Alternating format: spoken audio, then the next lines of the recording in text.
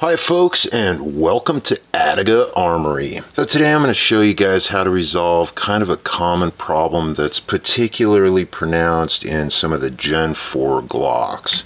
Now I recently took this Gen 4 Glock 19 and this 42 out to the range, and I noticed that there was quite a bit of instances where I was getting brass just right in the forehead. So I'm going to show you guys how to fix that. It's actually a pretty easy fix, and hopefully that'll kind of help alleviate some of those problems for you guys.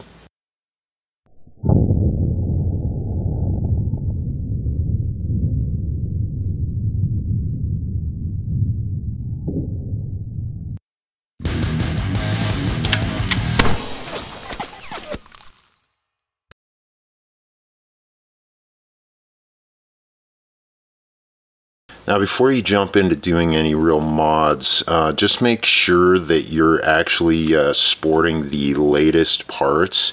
The areas that you want to look at most carefully are going to be your recoil spring. So you want to make sure that you've got the latest version of that recoil spring for your gun. And you want to actually look at the ejector. You'll be able to see the part number just stamped right onto that. Alright, so here's our extractor, and if you guys are interested in what kind of camera we're using, I'll make sure and leave you a link to that in the description. Now you can see here that essentially our case is sitting relatively flush against the breech face here, and this is how you kind of want it to be, but look at all that space. So let me show you what's happening when this thing cycles, so you can kind of visualize what the issue might be. Now when your slide starts moving back, that little gap is going to close up, basically just like that, and your extractor claw is going to pull that case out of the chamber. And as the case clears the chamber, you know, the chamber is going to keep it somewhat straight, but once it clears the chamber, just in that little microsecond or two before it actually hits the ejector, this case could be coming out of here either straight, like it is right now, or it could be coming out at this kind of an angle, kind of sideways, or it could be coming out at this kind of an angle right here. But you can see that there's a lot of room for inconsistency. So when this thing is striking the ejector rod, you know, it could be hitting at any which angle, meaning that you're not going to be getting consistent, you know, 4 o'clock, 3 o'clock, 1 o'clock, whatever ejection that's predictable.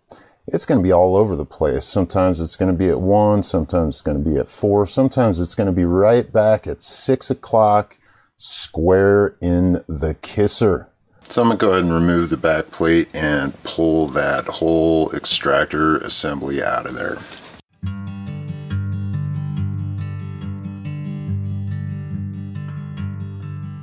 Now before I pop this extractor in there, I'm going to go ahead and finish these flat surfaces here on the top and bottom with a little bit of this 2000 grit auto body finishing sandpaper, and I just want to smooth this surface out a little bit, and you're going to want to make sure you've got a nice flat backing surface for your sandpaper so you can keep it as flush as possible.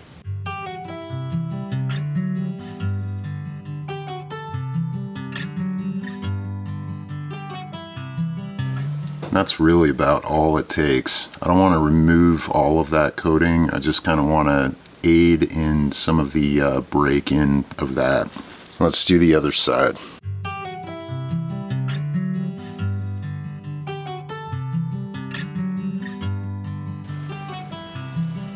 And that's about all it really takes. I am just going to kind of quickly clean and lube our parts before I stick them back in there.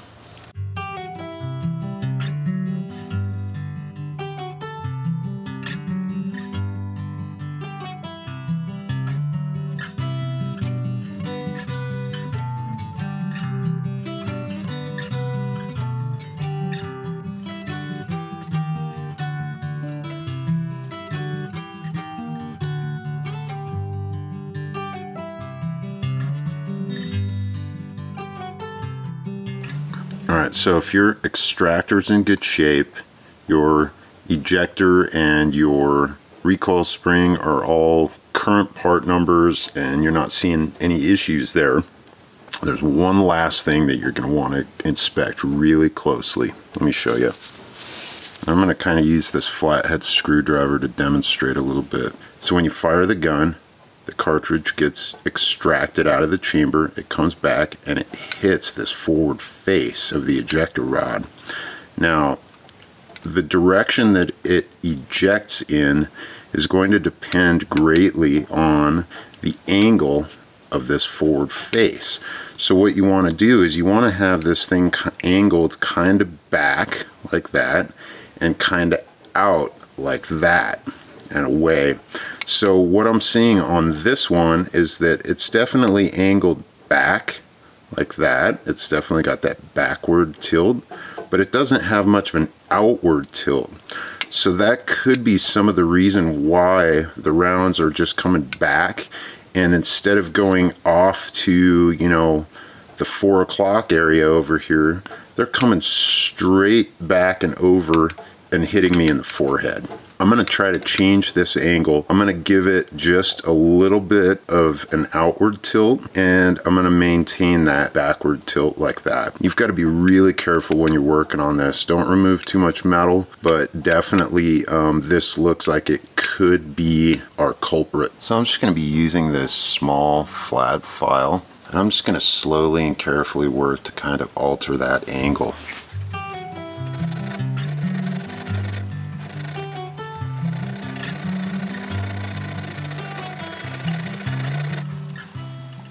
Alright, so here is a close-up view of our ejector and that new angle that I kind of put into it. You can see on the outside of the ejector, I just kind of added a little bit of a bevel. So when the extractor pulls that case out and slams it into that ejector rod, it's going to kind of make it deflect out into the right of the gun instead of up and over and into my forehead. At least with this particular gun, this seemed like it was the most likely thing that was causing this based on what I saw. So let's take it out to the range and let's see if our changes made any difference.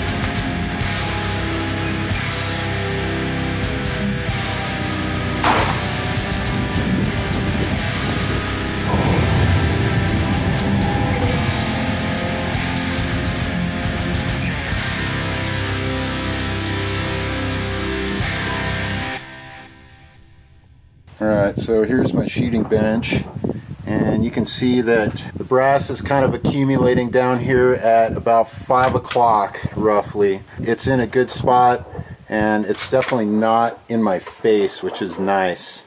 So there you have it, folks.